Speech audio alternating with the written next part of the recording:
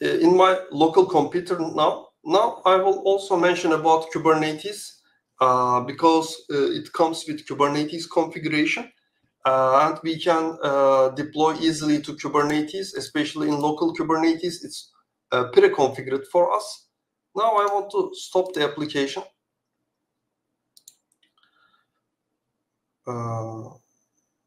Stopping containers takes a little time, but stopping .NET applications is much faster. By the time I can start building the Docker images, you see here, we can see in the Kubernetes tab, there are two tabs, Helm and Kubernetes.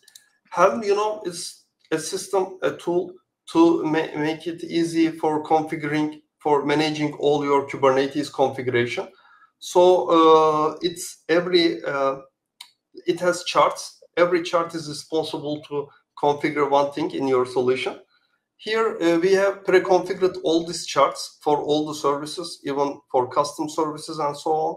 So when you click here, you see 3 commands. Build Docker image is, for deploying to Docker engine in Kubernetes, which is default in the solution.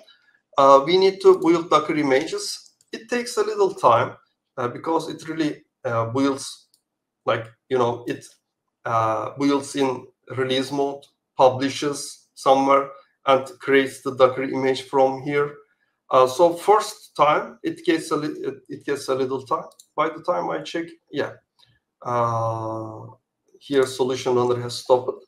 I can show you that we can see all the pods in this Cloud CRM local namespace, which is the namespace of the solution.